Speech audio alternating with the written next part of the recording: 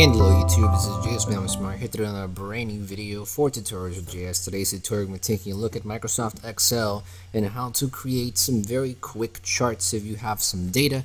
If you want to create some charts for your own purposes to sort of visualize what's going on.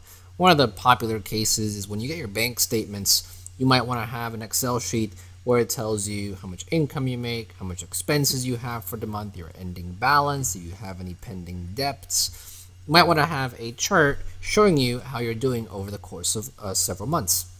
So you can very easily just report this from your statements into these cells here, but it doesn't have to be this. It could be anything. Down here, I have another example of GPAs. If you want to see how you're doing with your GPA in school for the different semesters, you can see how your GPA is increased or decreased. There are several different types of data you can easily represent with a chart in Excel with a couple of clicks. So once you have your data here, once you have it filled out like this or in any way you want to do it, all you gotta do is highlight what you want to make a table of. Go ahead and hold down the Alt key, hold down your FN key and your F1 key. If you're on a more traditional keyboard, then just press the Alt and the F1 key. And as you can see, it makes an automatic chart. If you want to have a chart in a new window, in a new sheet, go ahead and press the F11 key or the FN plus the F11 key. And as you can see, on a whole new sheet, we have the actual chart. Now, if I go ahead and delete this, and we're gonna go ahead and do it one more time here, you can see that the data here, is represented very well by this chart. Our gray line is our ending balance, our income is the blue, our expenses is the red, and our pending debt is the yellow. Now you can put a chart title here if you want. If you want to change any of these things very easily, you can, for example, want to change the colors, just click anywhere on the chart here, go to the design up here, and you can change how the chart looks. You can even change some of the colors here, some preset colors that they have. And if you don't like this preset color, you can very easily just click on a color here. Say I don't want my pending debt to be brown. I can click on it, I can right click, and I can click, where is it? Format series, and you can format this series and lots of other options here. But if you go to fill here and you select a color, say you want it to be purple, for example, as you can see, it turns to purple. And a lot of different options here you can play around with. You can add a border if you want. You can fill a different color. You can work with some shapes here. And you can work with the series here.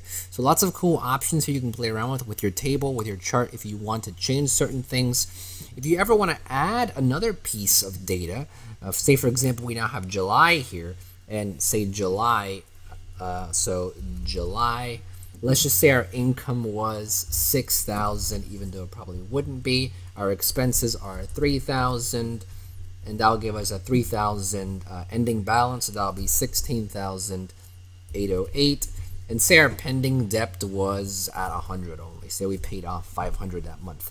If you wanted to add this to your chart, as you can see, your chart is only showing, it's only incorporating these months. So all you gotta do is go down here, drag this down, and as you can see, it adds on the next month. So it's very easy to add data, delete data. If you want to, for example, take a month off, you can very easily just bring that.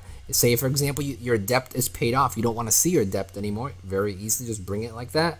Bring it to the side. And as you can see, the chart changes. Very similar, you can do this with the data down here. We can highlight here. We can hold Alt F1. And as you can see, our GPA, this is a bar chart. Now, it's going to give you a bar chart by default. If you want to change your chart, you can right-click the chart, click Change Chart Type. And here you can actually select several different charts. If you want to have a line graph, for example, press the line graph, press OK. And as you can see, we have a line graph now showing over the course of time how our GPA has changed. And lots of different charts in here. All you gotta do is right click, change chart type, and you can pick a chart that you want.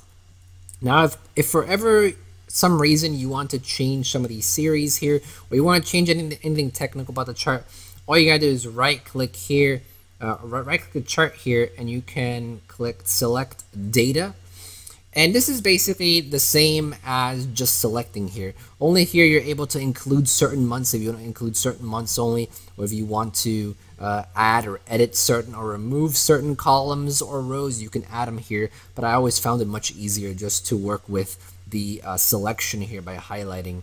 Obviously, if you want to keep certain columns or remove certain columns and keep other ones in a more specific way, then you do want to use the dialog box here by clicking right click, select data, and then you can select the data here.